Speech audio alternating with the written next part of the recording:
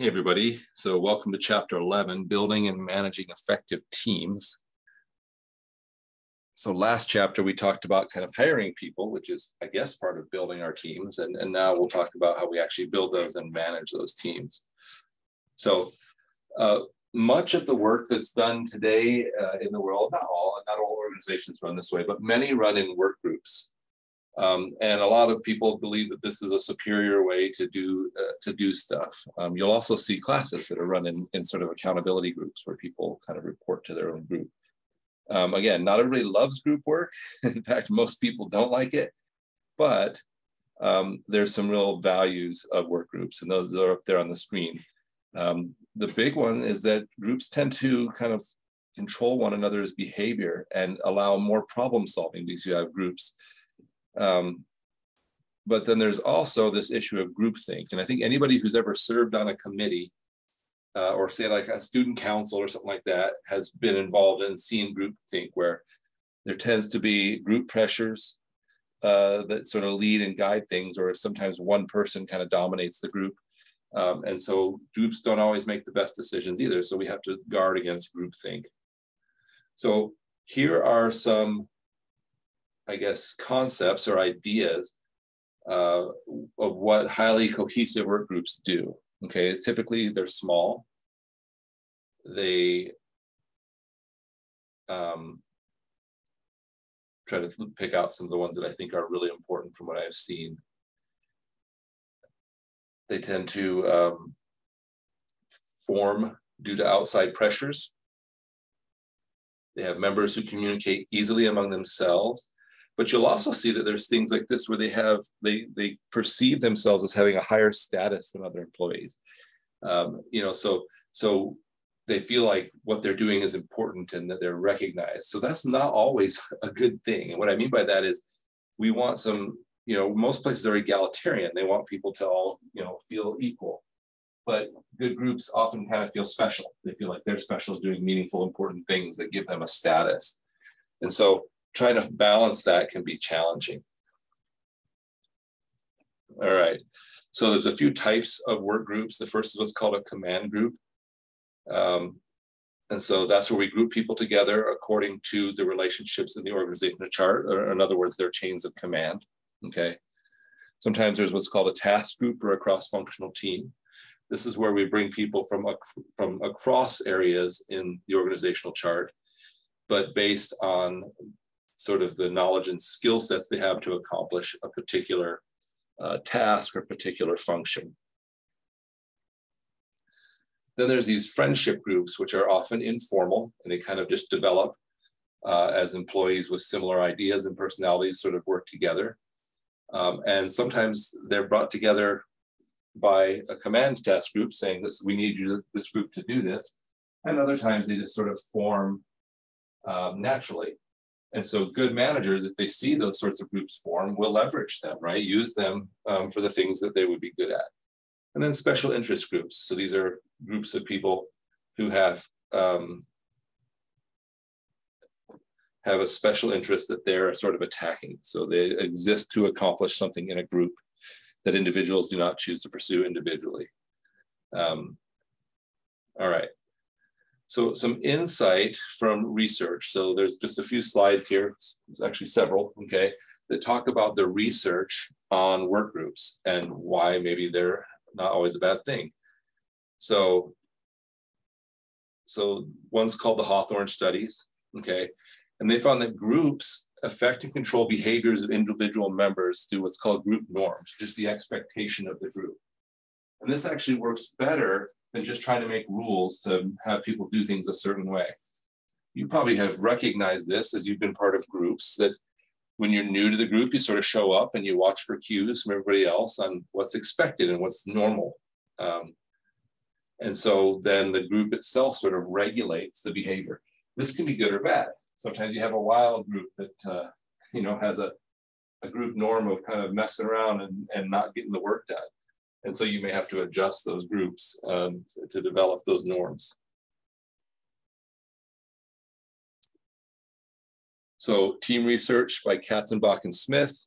Team members must be committed to the group and to the performance of the group. or otherwise they won't be effective. Teams function better when they're small. By small, they mean 10 or fewer members. They should be composed of individuals who have skills that are complementary and sufficient to deal with the problem. And finally, teams should be committed to the objectives that are specific and realistic. So don't give them too much latitude.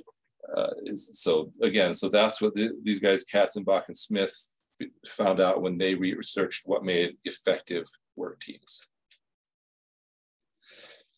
They also found that to develop a high performance team, that supervisors need to understand the process of managing teams. In other words, it's not an automatic thing for supervisors to just know what to do.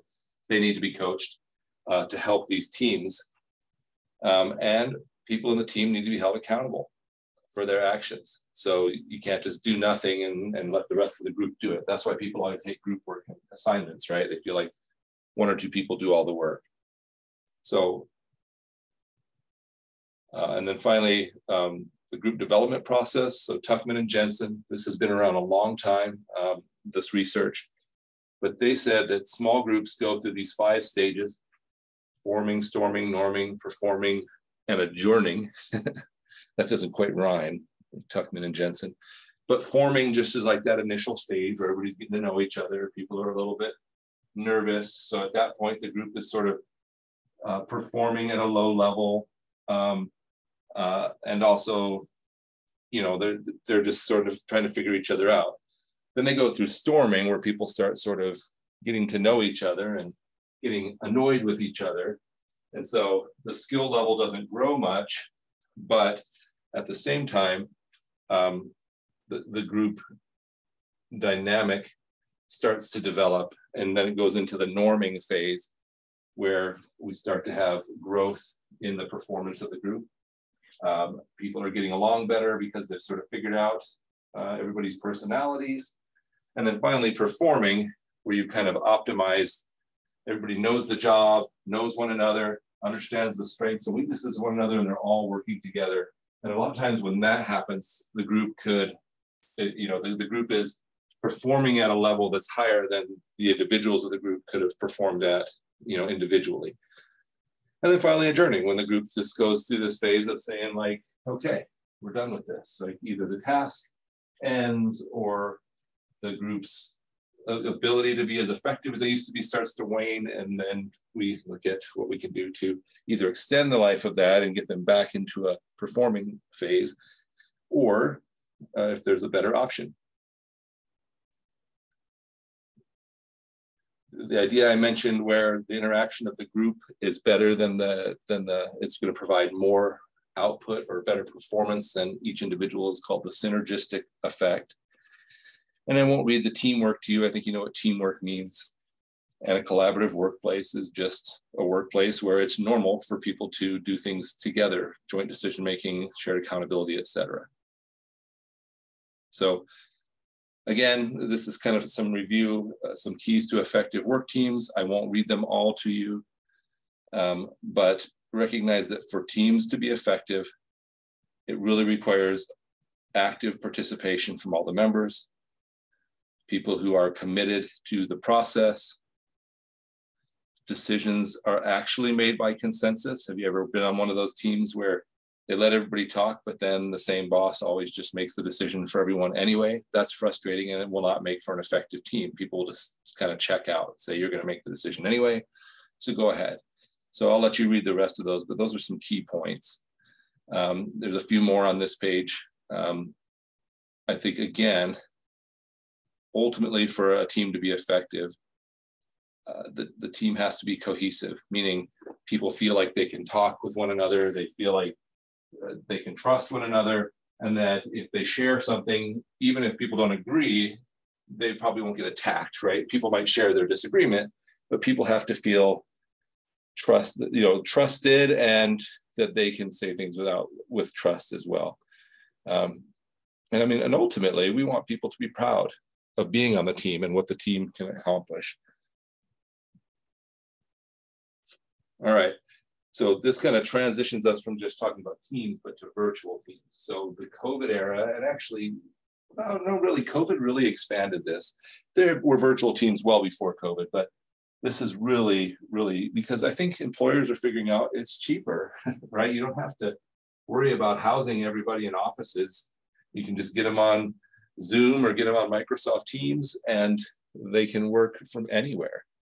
So the best thing, though, these 12 principles that help make virtual teams work, again, I won't read all of them, but the first one is that you need to get people together physically early on. This says, or at least by video conference. I don't personally believe that's enough. People need to meet together sometimes. There's value in that. People need to understand not just the roles, but also what processes and tasks, whose jobs are what jobs are left open for people to sort of work on individually, or which ones are we going to work on more as groups. We have to create a place where people will communicate outside of the official channels. What I mean by that is, if you think about your family, or you think about places you've worked, a lot of good stuff gets done not in the official meeting, the family gathering meeting or something, but a lot of good stuff happens around the dinner table, and a lot of good stuff happens while you're out working in the yard together. And in a workplace, a lot of good stuff happens in the break room or in the hallway when you run into somebody and you're talking about an issue that you're facing, and you find solutions. And so you need something like that virtually. And it's really hard, because if you do like a discussion board, nobody wants to go on the discussion board. So you've got to create some sort of way for people to communicate informally. And ultimately, right, we need to find a way for every member of a virtual team to feel included fully in the whole team. And that can be challenging, because you're just not getting the same level of contact as you get in an in-person team. So this applies, it's always applied. We've always wanted to maintain employee morale and engagement, but it's especially important now in a world where there's so many people working individually and in silos. So morale just means how people feel about where they work. And we want to have good morale, where people feel good about the organization they work for. So how do we improve that? So there's external factors and internal factors that influence morale. And again, think of some of these. If people aren't happy in their family relationships, if they're having financial difficulties, if they're having health problems, then those things are going to affect their morale. Even if they love where they work, it's hard to focus on work or feel very good about going to work when you're struggling with things at home. So that's one side of the morale equation. We can't always do a lot about that other than be supportive of people as they work through these problems. Then there's internal factors like compensation. How much people get paid does impact how they feel about where they work. Job security, right? If people are afraid of getting laid off, then they don't feel great about work, etc. Again, I won't read them all to you, but you can imagine that we have to remember the people we supervise are people with real lives, right? And so we want to be not only give them a great place to work, but help them to know that we care about them enough to give them time off if they have a sick family member, or be understanding when they have a vehicle breakdown, instead of being like, well, if you don't get here in time, you're going to get fired, right? So recognize that with all of the people that we work with, there are both external and internal factors that affect their morale. Recognize that we live in a culture of downsizing. Business is always trying to sort of make do with less, including fewer employees. The problem with that is, when people work in a place that is constantly cutting jobs, they're nervous and they don't feel good about working there. And so some things you can do to help, you can't fix the problem, okay, and this says the after effects of downsizing, but I'll say there are pre-effects of downsizing too. The rumors start happening and everybody's afraid and wondering if they're going to have enough to buy Christmas presents for their kids this year. But giving good communication about what jobs have been eliminated and why they've been eliminated, right? especially if you can do that early. So people who are in those jobs can start to make plans, whether that's looking for a new job, whether that's retraining within the same organization, and then work with the people that are still there to help them, one, reassure them that you're not trying to target their job, and two, to help them to do the new jobs or the jobs that have changed because of the downsizing. So how do we tell if people are engaged? We've all been to businesses where you see employees who are not engaged. They're there, maybe they're even dealing with customers, but they're only their body's there, their brain is barely there. So things we can do to assess employee engagement is, of course, we can observe and study. Sometimes that's called management by walking around, right? If you are a store director for Walmart, it would be valuable for you to walk around your store, see how people are, maybe even walk around not really looking like the manager, right? Just kind of come in there and go shopping outside of your regular workday. See how people are engaged, how they're working with customers, how they're getting their job done. You can also do engagement surveys, sometimes asking people how engaged they are, or how engaged they feel, or how engaged they perceive other people are, can be valuable. We can do exit interviews. When people are leaving, we can try to figure out why they're leaving. Are they just leaving because they got a better job somewhere else? Are they leaving because they're unhappy? If we start to see lots of people leaving because they're unhappy, we may have to address some things. You can do attitude surveys, get a sense of how people feel about what's going on in the organization. And you can do organizational development. So again, a lot of times you actually hire in somebody who's neutral. They're not management, and they're just there to talk about how people feel and what can be done about it. But if you've ever been on the other side of this as an employee, if it's not done well, it can be pretty annoying, right? Like they just are like, we're going to have a mandatory meeting. And you're like, ugh, not another meeting. And so all of these, or you have to take this survey and you're like, this survey's dumb. And so as managers, think about what life is when you're an employee, right? Recognize that your efforts to find out more about what's going on can sometimes be seen as spying by the employees, and try to be the sort of manager where they know that you are genuinely trying to improve the situation for them and not just trying to drive profits. Now, hopefully when everybody's happy, that will also improve profits. But recognize that people really aren't means to your own ends. People are people, and they have real lives and real feelings. Just a couple more. Recognize that also as a counselor, a supervisor, we also have a counseling role, which means rather than just being the boss, we want to hear people's problems out. A lot of times people will turn to people they respect. So be the kind of person who can develop a relationship with their employees and help them through personal problems. Don't be the whole I'm just running this business, I don't actually have time for you. Because if that's the way you are, then you're going to have low engagement. People are just going to show up to work, do the minimum, and leave. If they know you care about them, they'll give you more.